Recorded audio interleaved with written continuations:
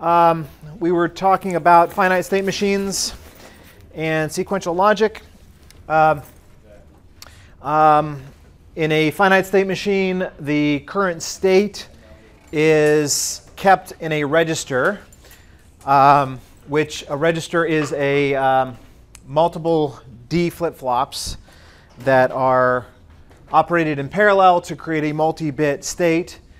The number of states, or the number of bits, is the log base 2 of the number of states of the state machine. The states are the bubbles, and the arcs represent transitions. Okay?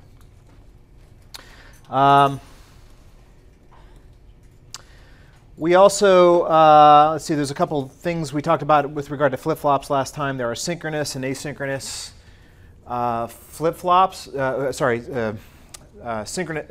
can have synchronous and asynchronous resets, rather. Reset is what allows you to start up a system and to put the finite state machine into a known state, a start state. So whatever the start state is you encode that as having a state value of all zeros. So then when you reset all the flip-flops or the register that makes up the current state value that stores the current state, that returns it back to the start state. Everyone with me? Make sense? Synchronous resets on the clock edge. Asynchronous resets in response to just the reset being asserted.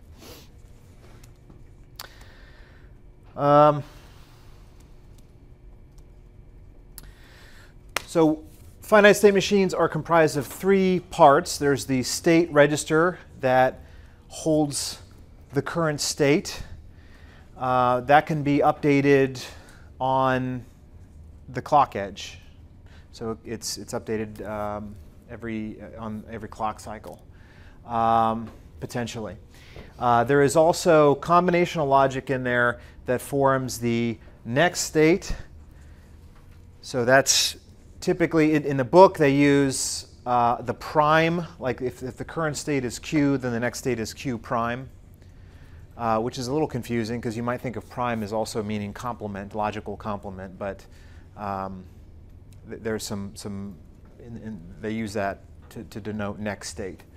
So don't get confused by that. There's also the output logic, which is also combinational logic that calculates the output of the finite state machine as a function of the current state if it's a Moore machine, or of the current state and the inputs if it's a Mealy machine. So what does that mean? Why do we need output logic? Well, the current state, the state value, is sort of internal. It's only used internally. So the output logic is what translates the current state into some output that's usable by whoever's using the circuit, whoever's using the finite state machine. Does it make sense? It's like a translation. You're translating the current state value into the outputs. Okay. Yeah, here's, by the way, this is the prime, that prime notation I was talking about. S prime is the next state, and S is the current state. So don't let that confuse you. Then we went into an example.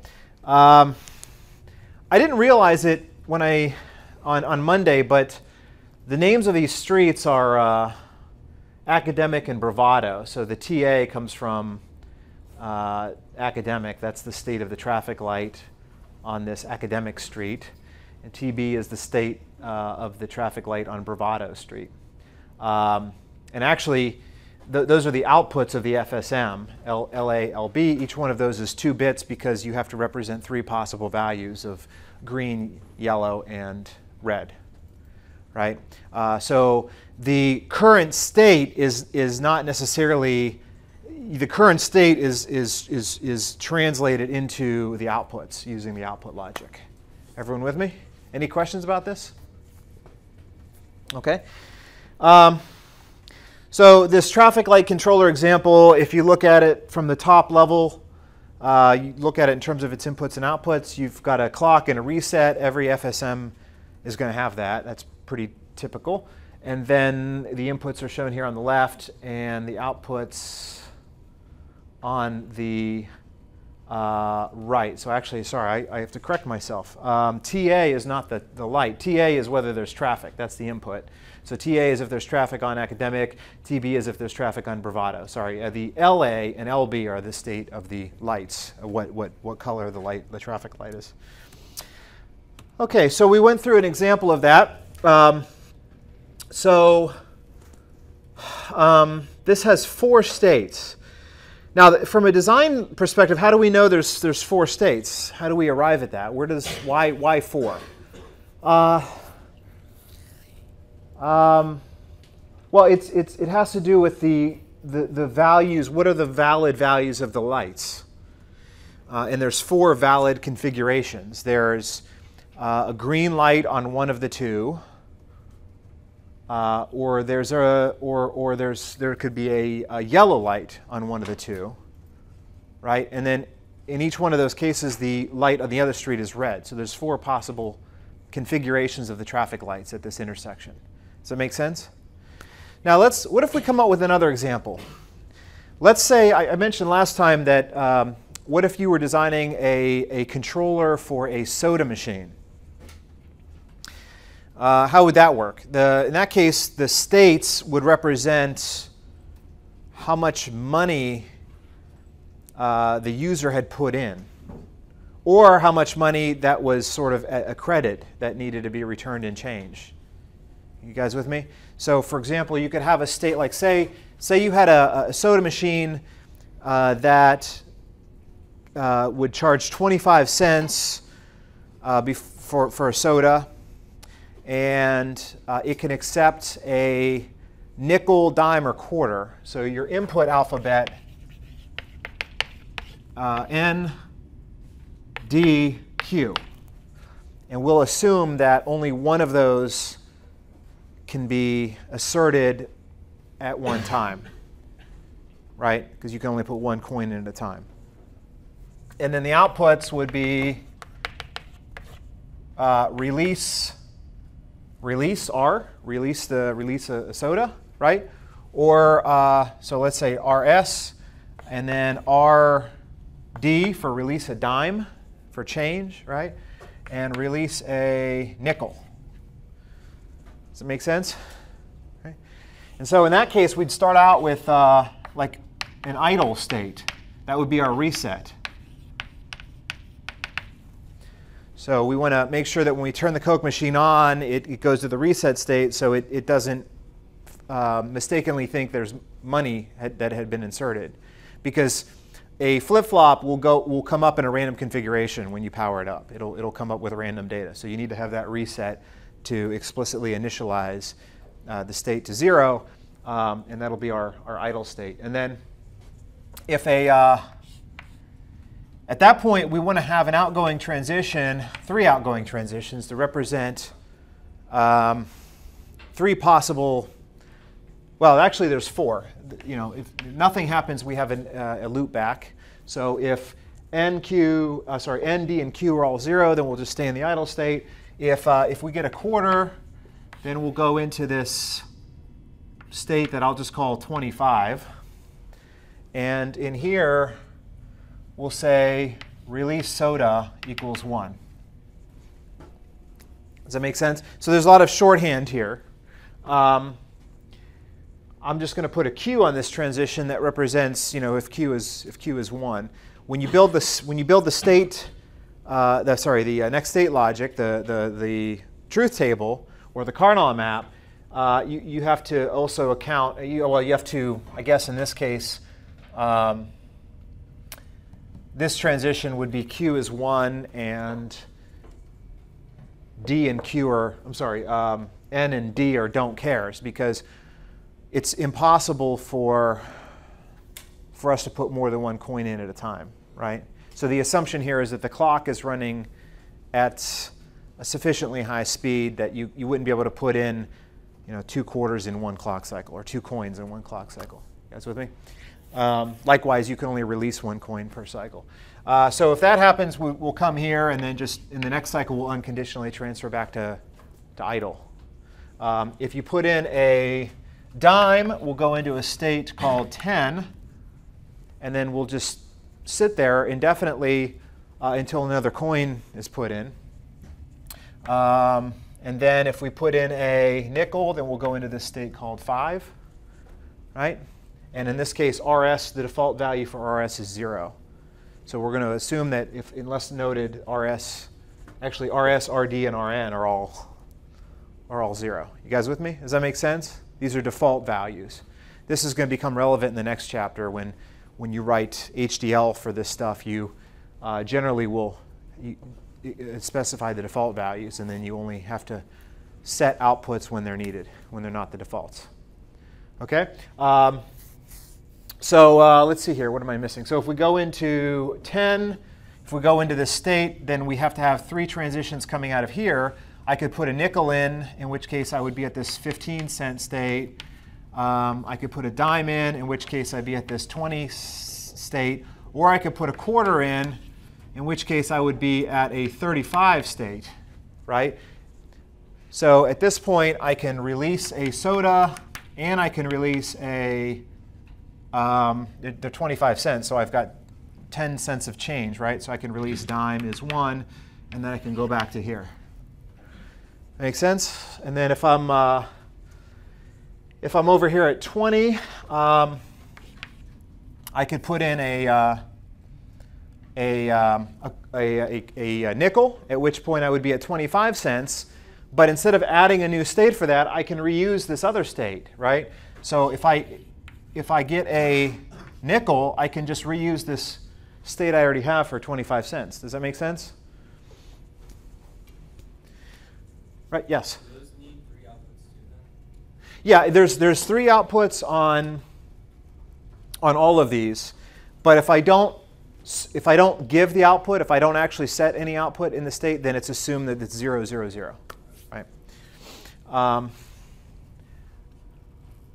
Same thing with the loopbacks. I'm also going to assume that, like for example, if I put in a dime and then I walk away, it's just going to stay in that state. And so there'll be the state will register that it has 10 cents in it, but the user walked away, and so it'll just stay there indefinitely.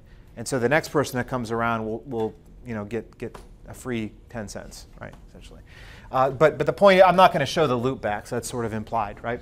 OK, so then let's see. If I have 20 cents, I put a nickel. I have 20. If I put a nickel, I get to 25, and it'll release the soda. I could put a dime, and I'll get to 30, right? At which point I can release the soda is 1, and release a nickel is 1, and then I go back to idle. Right?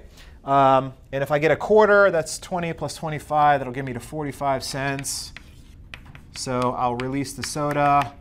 I'll release a, let's see, if I'm at 45, I want to release, I want to take away 25 is the cost of soda. That gives me 20 cents that I have to give in change. So I have to release a dime. And then I have to go to another state, which I'll call credit 10, which I'll release another dime. And then I will go back to idle after that. Make sense? And then let's see, does that cover that? That covers that state. OK, if I have 15, then I could put a quarter, which will get me to 40 cents, which is yet another state I have to add. If I get there, I'm going to release the soda. And then I got to release a, let's see. If I release 15 cents of change, so I got to release a dime and a nickel. If I release a nickel first, then that'll get me to this 10, in which case I can release a dime. You see what I mean? You guys see that? So the idea is if I put 15 cents in and then I put another quarter, that gets me to 40. I'll release the soda, and then I'll release a nickel of change, which will allow me to then transfer over to this 10-cent credit, releasing a dime, and then I go back to idle, right? OK, let's see. What am I missing here? That's a quarter. If I'm at 15 and I get if I get a dime, now this is where things get a little messy. I can go to 25, and if I get a nickel, then I can go to 20. And then I'm at 5, and I get a quarter, I'll go to 30. Do I have a 30? Yeah. So quarter, dime is 15, and a nickel is 10. I think that's probably about, I think that's it, unless I'm missing some, I think I got all the transitions. All right? So there you go, Coke machine controller. So how many states do I have? I've got 1, 2, 3, 4, 5, 6, 7, 8, 9, 10, 11. So I would need a 4-bit, at least 4 bits of state, 4-bit state register. Now I mentioned last time that sometimes designers will generate state values that are using 1-hot encoding. So they actually, if you use 1-hot encoding, you need 1 bit for every state. So in that case, I'd have an 11-bit state register. But that's up to whoever's implementing this as a circuit. You guys with me on that? But at a minimum, I need 4 bits to be able to encode the state, right? Now you might say, well, how do you get 11? How do you know that it's 11 states? Well, actually, I didn't know that until I designed it. 11 states is what's needed in order to represent every possible amount of money that someone could have put into the machine. And then in one case, I had this one state here where I had a credit of 10 cents that I had to release. So that was a kind of an unexpected one that I put in, which happened because I could end up with, more money extra than I could release and change in one cycle. Does that make sense? So that's just another example. Oh, I won't carry all this whole thing all the way through. But if I wanted to actually design this, I would have to then assign state values to each one of these, and then I'd have to build my next state table and then my output logic, right? And then at that point, I could actually build this on a breadboard, right? Or I could build it as a digital logic circuit, or I could actually build it with logic gates on a breadboard. Okay, so this is the example that I showed last time for the traffic light controller. Then we got to the timing diagram. The timing diagram is showing, this is what a simulator would produce if you were simulating this. Timing diagrams are very often used if you're reading through data sheets for, like, say, a memory chip or some device that you're using to build a system. It is very often the case that you'll see timing diagrams listed in data sheets that show you how a device is supposed to behave, sequences of events. In this case, it's showing that reset causes the current state to reset, which also resets the next state to 0. But that was only indirectly. The reason why the next state got initialized to 0 is because when I reset my current state, it just so happened that I had traffic at Academic Boulevard, right? TA. And because that was 1, when I reset, the next state was also initialized as 0. In other words, when I started the system up, my reset state said Academic Boulevard should come up as green initially. But if there was no traffic at that time, then I would have initialized a green light on Academic, but on the very next cycle, I would immediately have went to yellow, right? So my next state, if that TA had been 0, my next state there would have been S1, right? Meaning that the lighted Academic would only be green for a very short amount of time, less than a cycle, and then it would go straight to yellow. You guys with me? Right? So what's my point? My point is that the reset resets the state, the current state. It does not necessarily reset the next state logic. The next state logic is going to snap into action as soon as you reset the state, and then it's going to be also reflected in the current inputs at that time. You guys with me? Okay. Okay. And then so what happened here was that we had traffic for a while at Academic. Eventually, we don't have traffic. Now, notice here too that before before the traffic let up at Academic Boulevard, we did get traffic at the other street at Bravado, right? But it didn't matter because we wouldn't be able to switch state until the traffic at Academic stopped, at which point we were able to transition over to the yellow light into the red at Academic. Okay, any questions about this? If there's any confusion, please stop me. I'm going through this fast because I'm just doing a review. Okay. Okay, here's another example. This one is kind of strange. Alyssa P. Hacker has a snail that crawls down a paper tape with ones and zeros on it, which is depicted here. The snail smiles whenever the last two digits it has crawled over are 0, 1. Design a Moore and Amelie finite state machines of the snail's brain. Well, this one's actually a little simpler, I think. Although it's not quite as obvious how many states you have to put in for this one. So this one starts out, has your reset state. This bit represents whether the snail is smiling, the output, right? So the snail is not smiling. If I get a 0 and a 1, then I'll transition twice to S1 and then S2, at which point the snail will be smiling because it saw a 0, 1. Now, the thing is about that is there's no way that the snail could smile for 2 consecutive cycles because there's no way to have the last 2 bits be 0 and 1 twice in a row. So once the snail smiles, if the next character it sees is 1, it has to go back to the start. But if it sees a 0, it goes back to this intermediate state, having seen a 0, right? You guys with me? Make sense? Okay, so this one's a little trickier to construct. But the idea is that it's looking for a pattern. And so this S1 state represents a partial state of match of the pattern. I'm looking for 0, 1. And if I'm in this state, it means I've seen 0, and I'm looking to possibly see a 1 to complete the pattern. Or if I see another 0, I'm actually going to stay in that state. Because if I keep seeing zeros over and over again, I'm going to still exist in this state of having seen a partial match. You guys with me? So if I see 0, 0, 0, 0, 0, 0, 0, I'm still going to be sort of hanging out in here waiting for a 1, right? Okay. Now that's a Moore state machine. Why do I know it's a Moore? Because the outputs are in the states.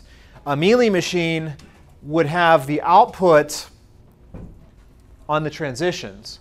The problem is that I've already got the inputs on the transitions, right? So now we've got confusion because you have to put both the inputs and the outputs on the transitions. Does that make sense? So you put a slash, right? So if you have a Mealy machine, you say, I start out here. If I get a 0, I'll come to this state, right? And then if I get a 1, instead of having to go to another state, I can just output a 1. Like so, in other words, this says that if I see a 1, my next state logic is going to tell me to go back to this state. But at the same time, I'm going to just go ahead and output a 1, right? So in other words, the next state logic, the output logic says if I'm in S0, I know I've seen a 0, but if I now see a 1, I'll output a 1 until I transition to S0. Does that make sense? So the idea is that I can reduce the number of states by 1. Now the problem is with this is that with a Mealy machine, the outputs are asynchronous. The outputs, like if I'm in S0, this is the part that's kind of, for me at least, was confusing. If I'm in S1 and I see a 0, I will set my next state to S1, right? But then if suddenly the snail changes its mind and says, oh, I saw a 1, it'll change the next state to 1 and the output to 0, right? Now the problem with that is that the next state is ignored until the clock cycle. You guys, like there's no, setting your next state to be something doesn't matter until I get to the clock edge, in which case I actually act on that next state. But the output logic is is live. That's like a live, that's something that someone using the state machine would see the output, right? So what could possibly happen is if I'm in this state and I see a 0, 1, 0, 1, 0, 1 before the clock edge, then my output will be toggling along with the input, right? You guys with me? Now that's probably not going to happen in this case because I think the underlying assumption is that the snail only moves one slot per cycle. So that's probably not going to happen. But in theory, if the snail had a broken camera or something, right, it might be, the output would be allowed to sort of glitch out and, change toggle up and down within one cycle, right? In other words, the outputs can change within a cycle. They don't wait till the clock edge as you would with a Moore machine. Does that make sense? Now, a couple things though. Mealy machines are not as commonly used as Moore machines because of this asynchronous nature of the outputs. In fact, the book does not really focus very much on these Mealy machines. It mentions them, but most of this chapter is about Moore machines, especially because a big part of the chapter is on dynamic discipline, which is where you're trying to analyze the timing of sequential logic circuits, and it's difficult to analyze. Having a Mealy machine complicates timing analysis. You guys with me? Because of the unpredictability of that output logic. So I just kind of give you some context. Okay, so here's the, this is how to construct the Moore-style version of the state machine. The current state, so the state encoding is here. This should be on the left probably, but because I have to figure out, I have to do this before I can do this. So this is kind of, these two tables are kind of switched. So before I do anything else, if I want to build this thing, I need to figure out how I'm going to set up, what values I'm going to assign to each of my three states, S0, S1, S2. So 0, 0, 0, 1, and 1, 0 for the three state values. And then once I have this, then I could build my next state table. So if I'm in 0, 0, which is S0, and I get a 0, then what? Well, then I'm going to go to S1, right? So there's going to be a 0, 1, right? If I'm in 0, 0, and I see a 1, then I'm going to stay in 0, 0. So this will be 0, 1, and 0, 0, right? Yeah, right, and so on. Everyone see that? Does it make sense? So this table is just a truth table version of my state diagram, with the exception being that I actually substitute in my encoded state values for each state. Right? Another way to look at this, by the way, is the next state table has one row for every one of these arrows, for every one of these arcs, these transitions, edges, whatever you want to call them. Every one of these things has a row, is a row in the next state table. Right? And this table is organized. The current state is where I'm coming from. So this is the predecessor state. And the next state is where I'm going to. So that's the successor state. So think of this as this is from and this is to. Right? So if you go through your state diagram, you're going to put one row of the truth table for every arc in the state diagram. And you're going to have rows that represent the bits of your from state and rows that represent your to state. And of course, your to state is the output. Any questions? OK. The output for this is pretty simple because I have three states. And for each state, I need to have my output. And I only have one output, which is y, which is whether the snail is smiling or not. So just in this case, there's only three rows. But problem is that you can't have three rows in a truth table. You got to have, should be 4 rows here. But the fourth row would be for state 1, 1, which I never use. So that would be a don't care.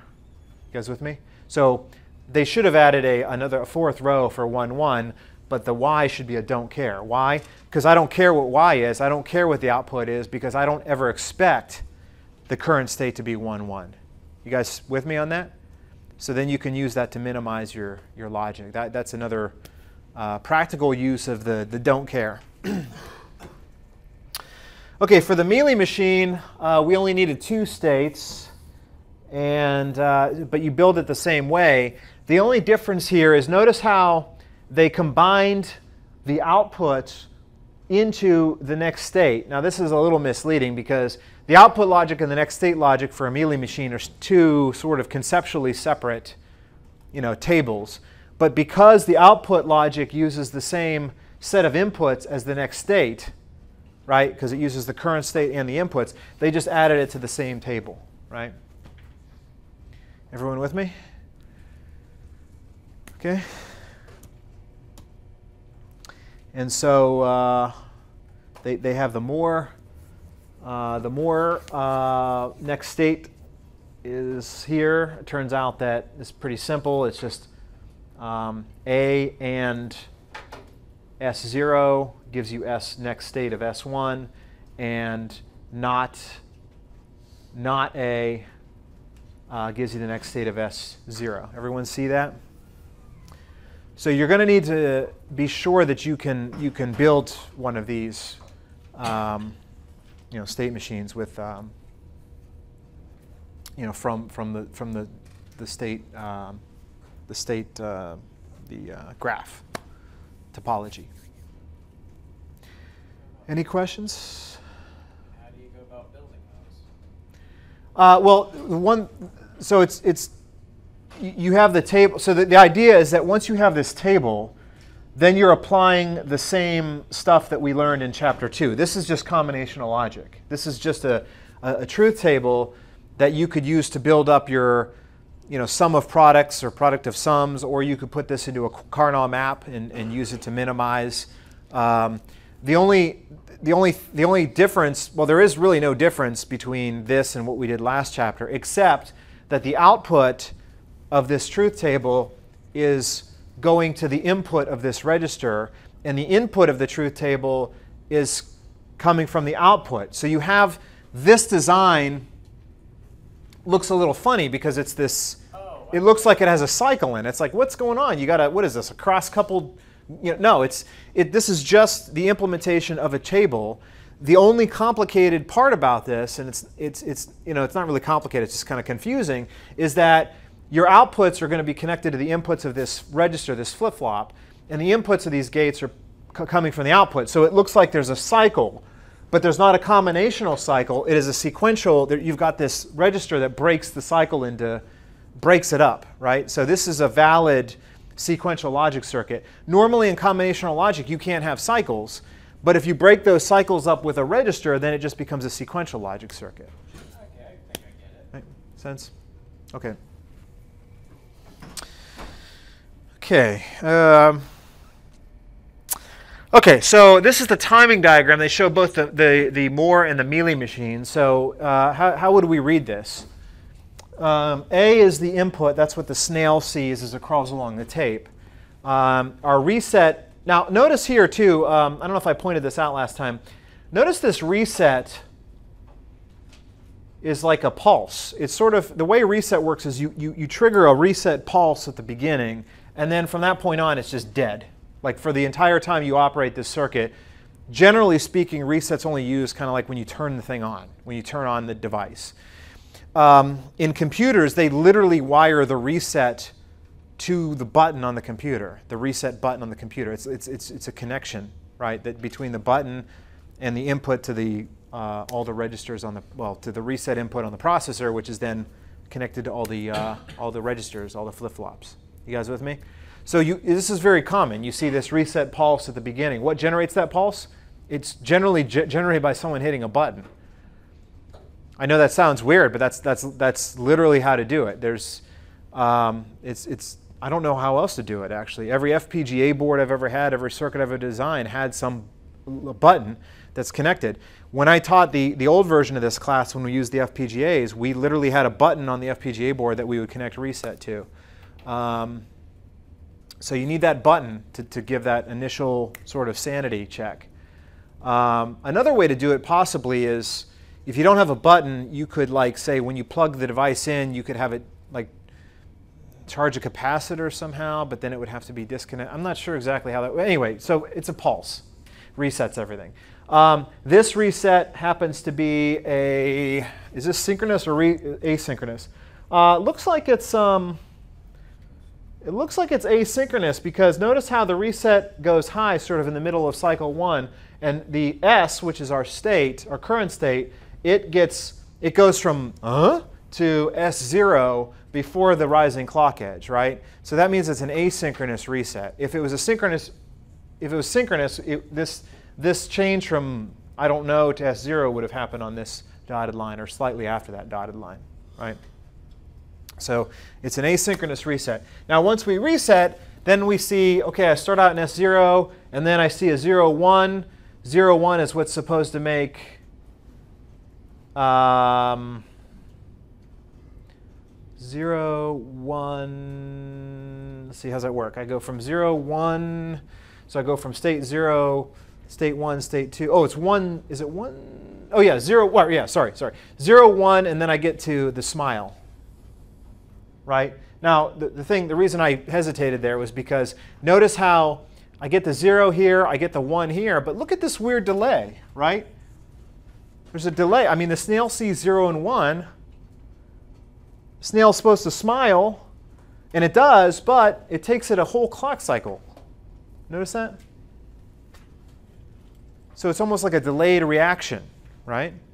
But that's intentional. That's how it's designed, because it takes a cycle to go into the accepting state, you know, the state where he smiles. Make sense there? You see that? Now that's on the Moore machine. Now if you go to the Mealy machine, there's a difference. Now the Y, the smiling, is actually happening one cycle earlier, right? Now why is that? Well, the Mealy machine doesn't have to wait that cycle to get to the accepting state because it's Mealy machine, and because the output is a function of the input in the current state, it can respond asynchronously, right? So it can happen right away. It doesn't have to wait for a cycle to get into that accepting state. You guys with me on that? Okay. What happens after that, by the way? 0, 1, 0, 0, I stay in 0. Then I get the 1 here, so naturally I have a 0, 1. I got the delayed reaction there. I got the early 1 here, and then so on and so forth. Okay. Okay.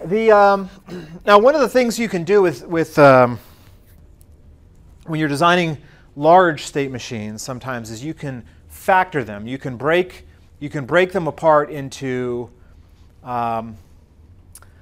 multiple smaller state machines that interact. The problem with this is it's kind of tricky because there's not a really good methodology for this. In this case, they say, what happens if we go back to the traffic light example, but we add another 2 inputs. One is called P, parade mode, and the other one's R, which means leave parade mode. I don't know why they just didn't use, they could have just used 1 bit for that. You know, when P is 1, I want to enter parade mode. When P is 0, I want to leave it. But they have 2 separate signals. One says go into parade mode, and the other one says leave parade mode. And if you go into parade mode, then Bravado Boulevard light stays green, right? That's the north-south. Now, that seems pretty straightforward, right? What's the big deal? Well, the problem is that it complicates the state machine, turns it into this. And the reason for that is because if I want to go into parade mode, I don't want to immediately change the state. I want to be a little bit more savvy about this. If I've got a green light on Academic Boulevard and I go into parade mode, I can't instantaneously change the Bravado Boulevard light to green. It'll cause an accident. Instead, you have to have the state machine acknowledge that it saw the requests for parade mode, but it's got to still wait to switch to parade mode until the traffic lets up on Academic Boulevard. It can't just do it instantaneously. So what they ended up doing is they had 4 new states that represent sort of the states that you go into once you acknowledge the parade mode. So for example, if I'm over here in S0, I've got a green light on Academic. If I'm being told that I want to go into parade mode, then you still have to wait for the traffic to finish. So they have this transition from this S0 to S4 that says, if I want parade mode and there's no traffic on Academic, then I'll go into this state. Was it this one? Yes, right. That's kind of interesting, though, because they could have went directly. Oh, yeah, I'm sorry. It is this one. Yeah, sorry. I was looking. Yes, thank you.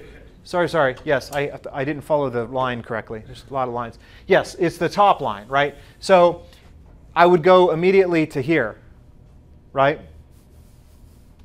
So I would say, I'm going to go into parade mode. There's no traffic on Academic, so I'm going to set the yellow light on Academic, right? If I have traffic on Academic, then I come here. Because the idea is that the idea behind this is that if someone requests parade mode, they're only going to request it for one cycle, right? So I want to be able to catch the request for parade mode and come here. That way I can be in a state where I'm waiting for the traffic to let up on Academic while having acknowledged that I want to eventually go into parade mode as soon as the traffic lets up, right? In which case I would come here, right? And then I would go to yellow and then red. And then once I get to this green light on Bravado, I'm going to stay there forever until I leave parade mode, right? Until I get an R signal. You guys with me? So what do these states represent conceptually? These 4 are normal operation. These 4 are the operation that I go into if I've acknowledged parade mode but I haven't gone into it yet, or I'm in parade mode, right? So I have 8 states in total. Yes? Are you talking like an actual parade? Yeah, like we're going to start a parade, so we're going to lock down Academic. Academic will be red forever, right? Now here's the part of this that I don't get. This state. This state has no incoming transitions into it, right? If you have no incoming transitions into your state, you can never get into that state, right? Right? So there's no way to get to this state. If it's not a reset state, there's no incoming transitions, there's no way to get to it, right? But the reason they put that there is because they wanted to show that you can break this into 2 separate state machines where one state machine controls the acknowledgement of parade mode. So once the user requests parade, the idea being that you can't count on the user to hold parade mode input the whole time there's a parade. It's a blip.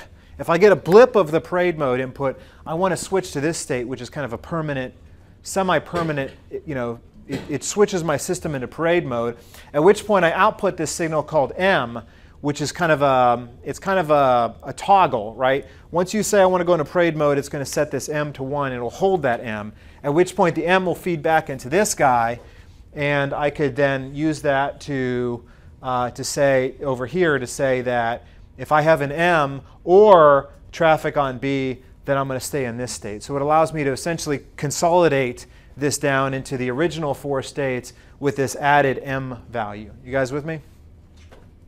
Make sense? So two state machines. One is controlling the light. The other one's controlling a registration of parade mode, essentially, is what this is. I'm registering it. I'm holding it. And then, of course, if I get an R, the R is a kind of a, like I said, it's like a blip. It's like a signal. It's like a pulse.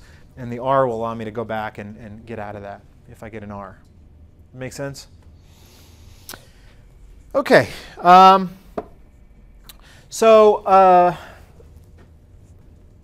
This is the design procedure.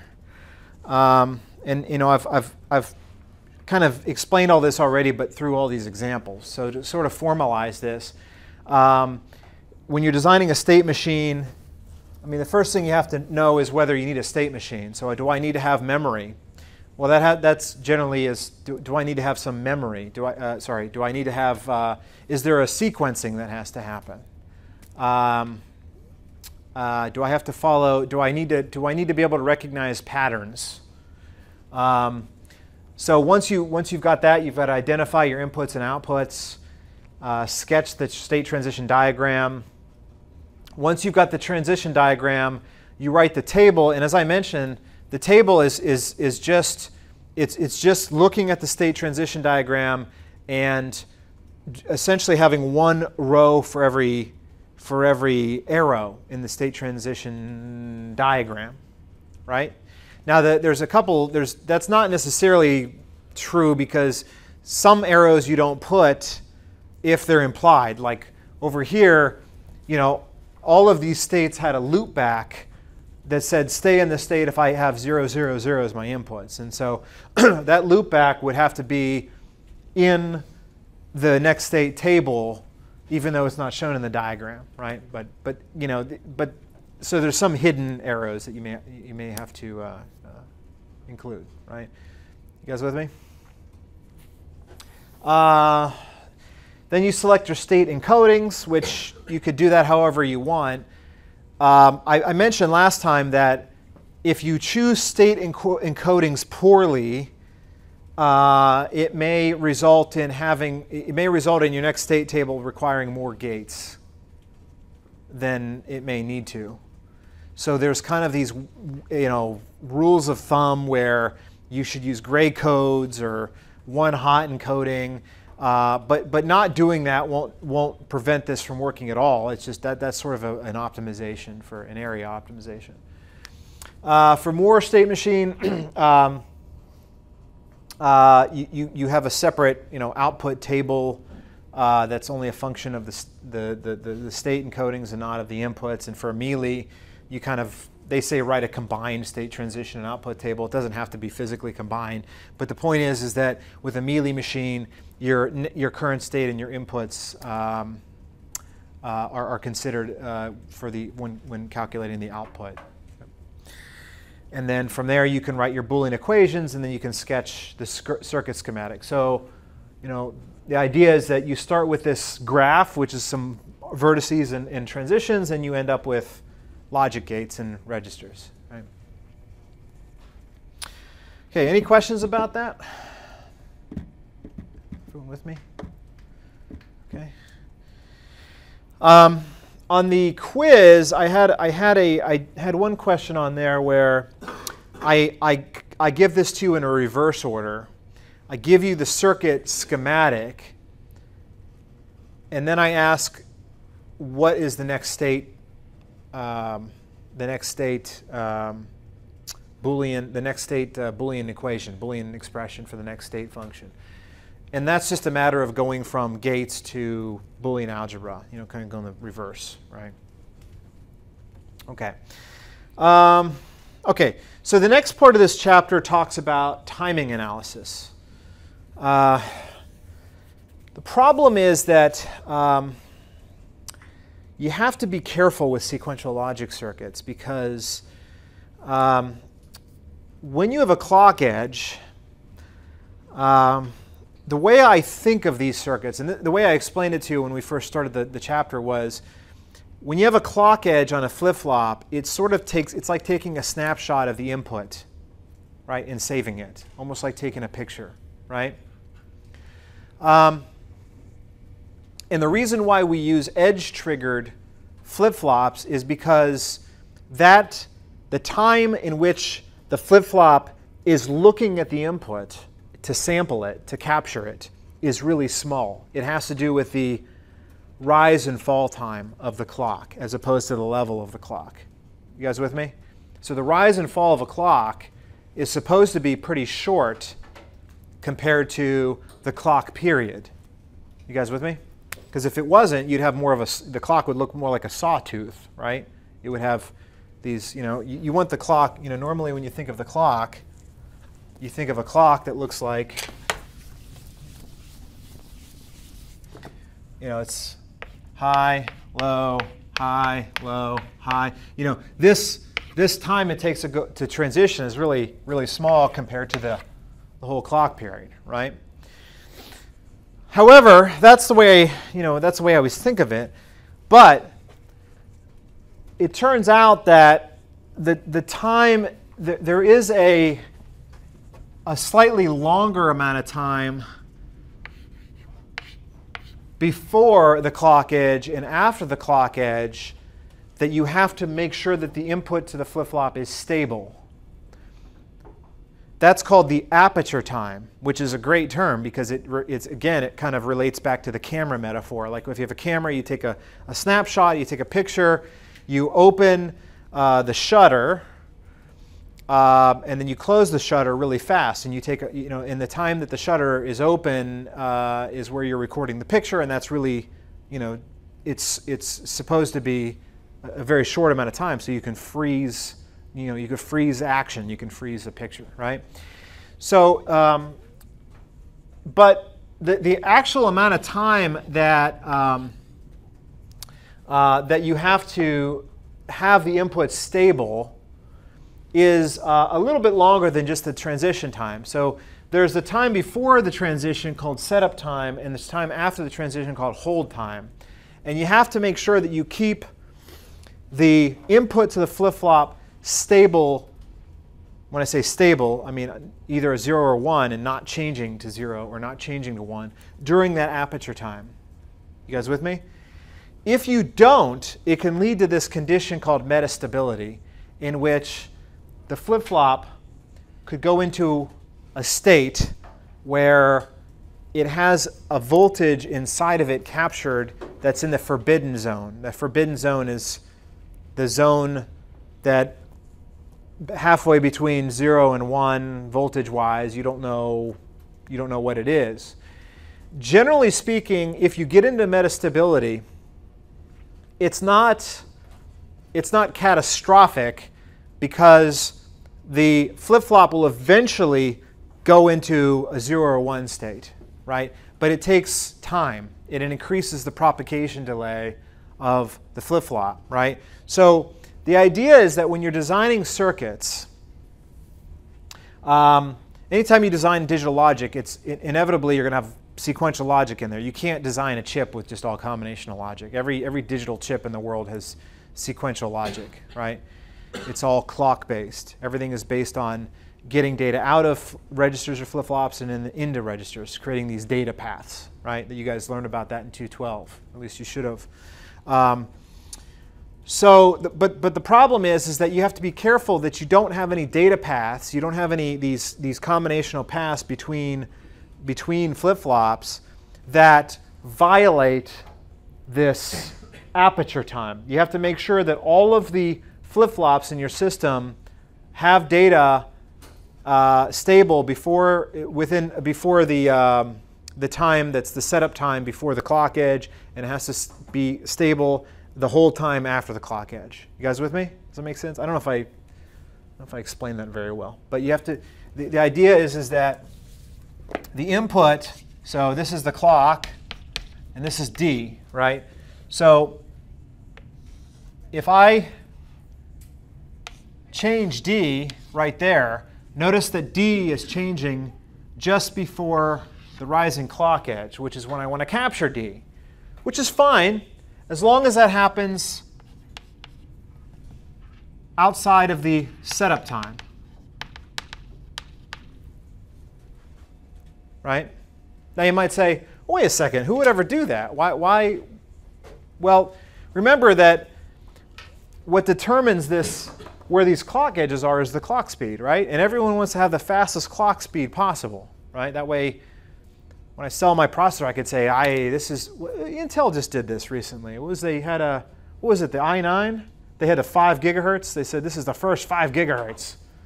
And it turned out that they had to liquid cool it or something to make that happen. But anyway, you want to have the fastest clock speed, right?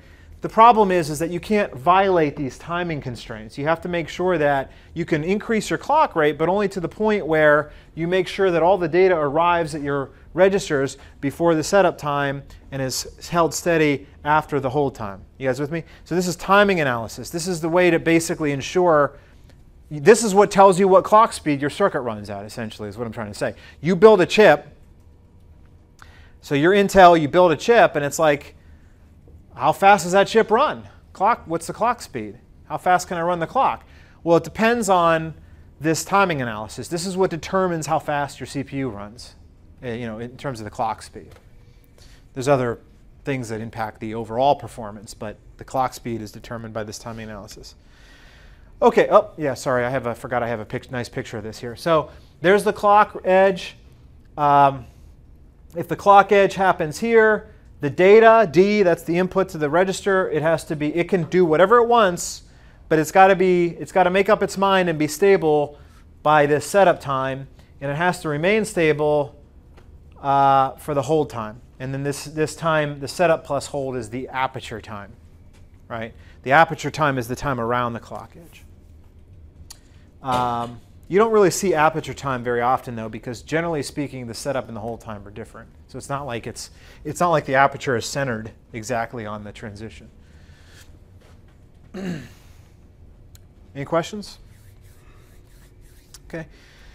OK, so what does that mean for us? How do we do this analysis?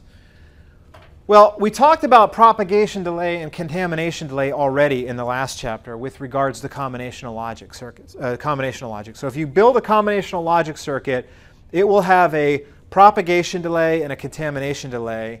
You can calculate that by tracing every possible path through the circuit. So from all the inputs to all the outputs, you're going to have a propagation delay, which is the maximum time it takes to the maximum propagation delay of all the gates along a path, right? That's the critical path, right? The longest path through a circuit. Now remember I mentioned to you that if you had just taken 211, you would be saying, wait a second, the path through a circuit is always 2 gates. I always go through 2 levels of gates. You go through an AND gate and you go through an OR gate. Done. Every Carnot map gives you that. Every minterm, sum of products is 2 levels of gates. But of course, in reality, that's not how it works. Generally speaking, your paths are unbalanced. You have long paths to a circuit and you have short paths to a circuit. You generally don't build everything as a 2-level logic circuit, right? It's not practical because you'd end up having to have huge gates to do that with lots of inputs. You guys with me? OK, so the propagation delay is the longest amount of time through the circuit. The contamination delay is the shortest time through the circuit with respect to the contamination delay of individual gates. So the contamination delay is when, if you change the input to a gate, what is the earliest time that something could happen on the output of that gate? Right? So that's when the output starts to change is determined by the contamination delay. And the propagation delay is when it finally settles, right? What is this all determined by the way? Well, it happens. It comes down to the analog circuits that make up the gates, the capacitance and the resistance internally inside the gates. It also has to do with the transistors too, and the way that the transistors behave and how the transistors switch. Contamination delay is partly attributed to the fact that NMOS transistors and PMOS transistors operate at different speeds. PMOSs switch slower than NMOSs. That's why PMOSs are slower than NMOSs. Why? It's semiconductor physics. It has to do with the materials. So anyway, so what are we getting at here? Where do you think this is going? Well, where it's going is that the propagation delay is going to be useful for making sure that your data path from flip-flop to flip-flop obeys the setup time, right? And the contamination delay ensures that, or determines whether it's going to meet your hold time, right? Which I'll get to here in a second. The first thing, though, is the flip-flops also have a propagation and contamination delay. So in addition to individual gates having a contamination propagation, you also have them for the flip-flop, the memory elements, right? The problem is I don't really understand the notation, TPCQ. I get the P as propagation delay, right? TP, that's what we used last chapter, TP. CQ? I don't know where that comes from. I don't know what the C and the Q, that's just confusing. Clock, you think? Clock Q? It could be. Maybe that's what it is. Maybe the C is clock. I don't know. I don't like when these things start to get long, these symbols. Because I have a hard time remembering it. TPCQ is nothing more than just the propagation delay of the Q. Yeah, that's right. Well, Q is the Q from the, I guess, from the flip-flop. But this is how fast the flip-flop switches once I once I register a new value in it, right? The contamination delay is TCCQ, is the time that the Q might start to be unstable after my clock edge, right?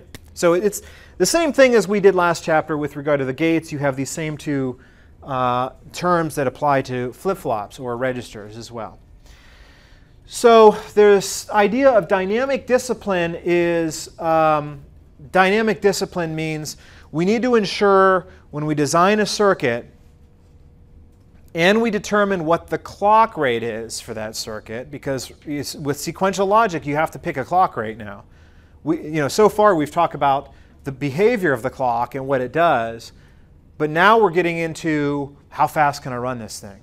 How fast can I crank up the clock speed? Because you want, generally speaking, if it's a processor, you want the clock to run as fast as possible, right?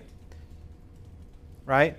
By the way, this also answers other questions. For example, like when I was in high school and college, there was a megahertz war. I don't know if you ever heard of this.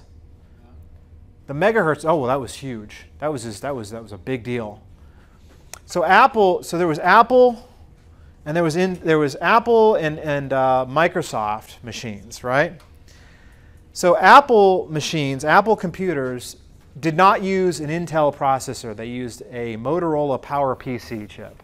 And they did for the entire history of Apple computer, going all the way back. They always used Motorola chips. Motorola, God, are they even in business? Yeah, I guess so, sort of. Motorola used to be huge. That was a big deal in the semiconductor industry. They made all the Apple processors. And Intel made the processors that ran Windows machines. And so the problem is that Apple would come out and say, we have a faster computer. And Intel would come out and say, I don't know how you can say that because ours run at 800 megahertz and yours runs at 400 megahertz. So that claim is ridiculous. There's no way an Apple could be faster. And then Intel started deliberately designing their processors to have an increasingly faster and faster and faster clock rate. And it got all the way to damn near 5 gigahertz by 1999. And they did that because they had this architecture that they called a microburst. Microburst. What was the name of their architecture? The Pentium 4 architecture was called the microburst. And the idea was that they kept pipelining it, deeper and deeper pipelines, so they could run the clock faster and faster. And the only reason one of the main reasons they were doing that is so they could use that as a marketing tactic to sell more IBM PCs than Apple. Right? That was a big deal. The problem is that it was completely fallacious because Intel processors and Motorola processors had different instruction sets. And so when it comes down to how fast a computer is, the clock speed is a part of that equation, but it's not the whole thing. It's the clock speed, but you have to multiply it by the number of instructions and the number of cycles per instruction, right?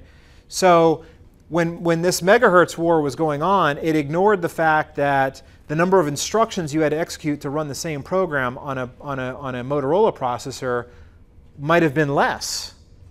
And the number of cycles per instruction might have been less. So even though the clock rate was less, it might have been a faster computer, right? That was the megahertz war.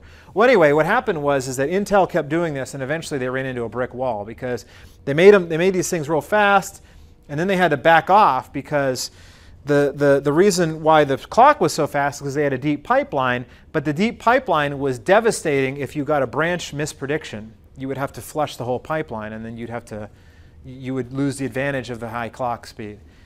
And then, so they went back to the old architecture, the Pentium 3 architecture, and then they carried that up all the way until today.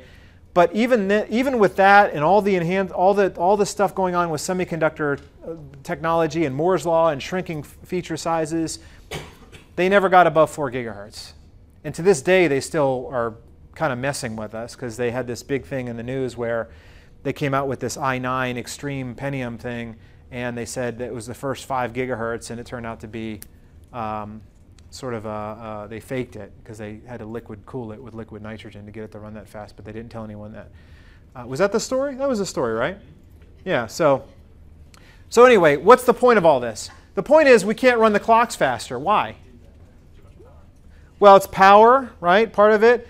And the other reason is that it depends on how much logic you want to squeeze into a clock cycle. If you keep increasing the clock, you have to decrease the amount of logic in order to not violate these setup and hold times, and thus you end up with very little amount of work being done every clock cycle, right? So there's this sort of ideal point, and so in the end we're sort of stuck at less than 5 gigahertz. Okay, so sorry, I went off on a tangent there a little bit.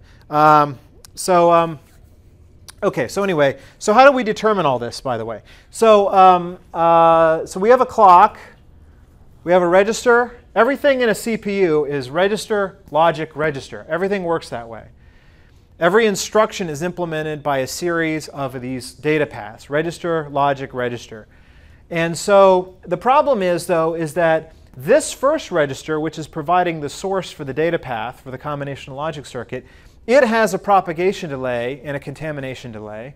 The logic in between also has a propagation delay and a contamination delay. And we have to make sure that this data arrives into this register, the input to this register, by the time, it has to arrive before the setup time requirement, and it has to stay stable for after the hold time requirement, right? So you have to, and by the way, the cycle time is TC. It's the clock period. It's the reciprocal of the clock frequency. So if the clock frequency is 4 gigahertz, that would mean that you have 1 over 4 billion, which is 250 picoseconds, 250 trillionths of a second, 250 trillionths of a second. 250 picoseconds is your TC. That's the budget you have for this stuff between these two registers, but you have to include the combinational logic and the impact of the registers themselves. So what that means is that your TC, which is the clock period, has to be greater than or equal to the propagation delay of the first register, this guy, R1. That's that TPCQ. This is why I don't like all these letters, because this is going to turn into alphabet soup. But then you add PD, propagation delay of the logic, right? And then you have to add the setup time, which is the margin that you have to give this register. So it's really just 3 parts. Propagation delay of this guy, propagation delay of this guy, setup time of this guy. You add them all together, and that has to be less than or equal to the clock period. Right? Now remember that propagation delay for the combinational logic is the longest path, right? We had that question on the test about that. So that's kind of the worst case delay through the combinational logic. So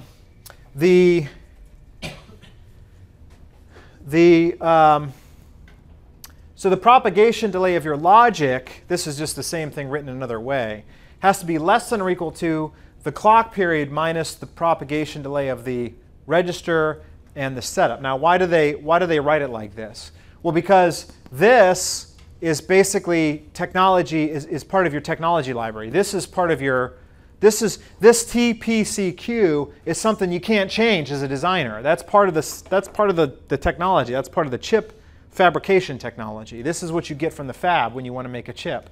Same thing with this, the setup time, right? This comes from well, it's the semiconductor technology and the standard cell library, whoever designed the actual flip-flops. And then, so what would you do? Generally, you've got two things you can control. You can control the propagation delay of the combinational logic, because you as a designer are building that. And you can control the clock, right?